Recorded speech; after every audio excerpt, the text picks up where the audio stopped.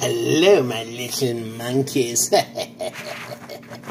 Welcome to Friday night.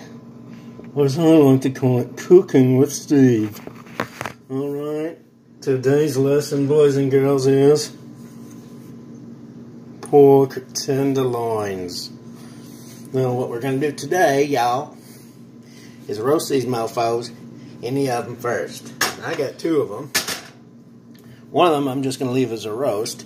The other one's going to be cooked up too. So that way tomorrow, or in a day's time, I could take it and put it in the slow cooker for another couple hours and then turn it into pulled pork. But for today's purposes, we're doing a roast. So I've got a lot of the stuff here pre-done. Carrots peeled. Taters peeled. Just got to chop them in half. These ones I actually had to peel because they were kind of they're all kind of wonky shaped, and I couldn't get the dirt out of them. Otherwise, I just would have left the skins on, and there you go. A piece in there. A couple more big pieces. Yes, I know I'm doing it on top of my counter, and yes, I cleaned beforehand. In case you're wondering, we don't want no listeria or no E. coli or anything else skunky and funky and making me sit on the toilet for 6 days. That just would be bad. Okay, class. Okay, so there's taters in. Bada bing, bada boom. And we go for the carrots. Nice big chunks of carrot. So, oh, and what I did with the tenderloins is I took the cutting board, put a combination of the garlic spice, and no, I'm not getting paid by these guys, but I wish they would, because got this stuff here, the Clubhouse vegetable one, and Montreal steak spice works really good with this stuff. So you just put that out on your cutting board and you roll it. Covers it all the way around. And just for good measure, I threw a little bit of garlic into the bottom. Now I'm going to take sweet onion. Nice big sweet onion, Texas sweet. Yeehaw! That is mandatory. You must yeehaw when you're doing the Texas sweet. I need a knife with a longer blade, so that's a little trick for y'all. If you don't know how to cut the onions so it does not make you cry, cut the top and the bottom off. Okay? That's the only reason why I wanted that one. Then you take a look down the middle. You see the center there, sort of the heart, and there's a line up between the two halves. You just cut straight through there. Now, the next thing you do is peel that outer rubbery and dried layer. Oh, look, it's nice and clean. That dirty skin out. And now you've got that little heart piece here, right? Maybe you can see it better on this side. See that? The bottom of that heart piece. You should just be able to take your thumb, get it in there. You can pull that out. I mean, I'm going to roast it. Doesn't bother me. Some people say it's too hot. But nah. I like it. And these are sweet onions. They're not the hot yellow onions. So now we just do the same thing with the other side. Take that rubbery crappy piece off. And then, you know, you can use the regular yellow onion or the sweet Spanish onion or red onions. Or you can actually use, what do you call them? The bland, mild white onions.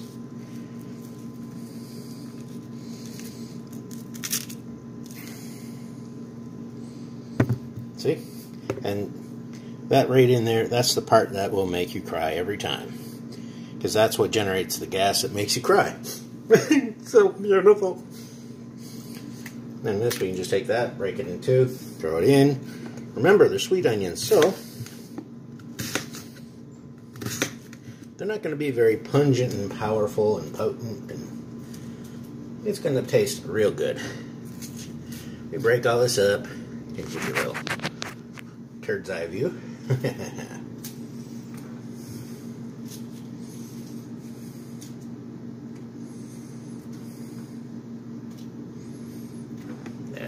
There, like this. Just run some cold water over that. Why? Because I just cut it with a stainless steel blade, and it'll start browning it down if I don't. And then this part here, when I go to do the pulled pork, well, that's going in the slow cooker. So, altogether, the prep time, the peeling of the carrots, peeling of the potatoes, and then the seasoning, maybe about 15 to 20 minutes. Doesn't take all that long. Now, you need to add a little bit of water to the bottom of this, otherwise the whole thing is going to be shot to hell.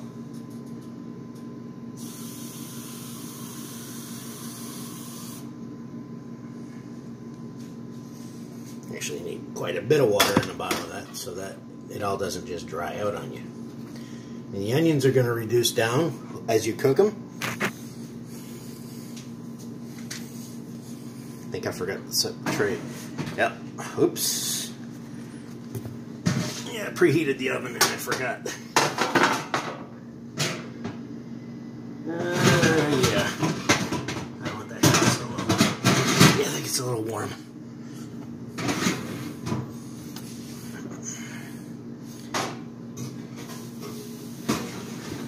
Now, I've got this set for, I used 350 to preheat.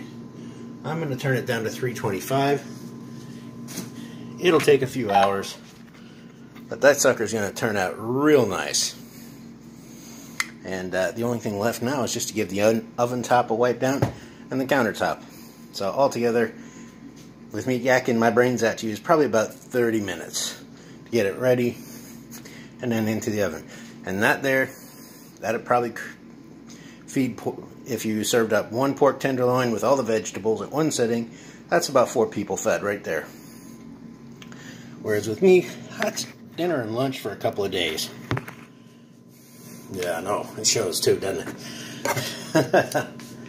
So, I mean, that's pretty much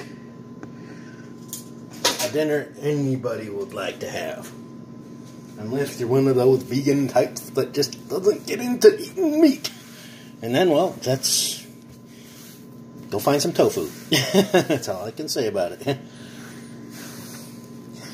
Because YouTube will strike my channel if I say what I really wanted to say.